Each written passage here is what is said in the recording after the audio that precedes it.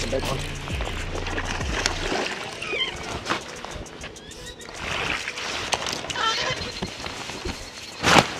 There we go. I knew I got a bite, he just ate it funny.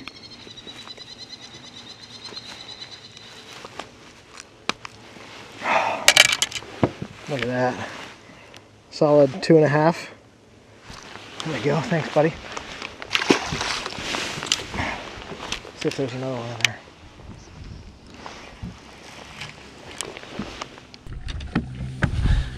So one thing I'm looking for on these docks is for them to have some sort of like marl or some sort of darker bottom.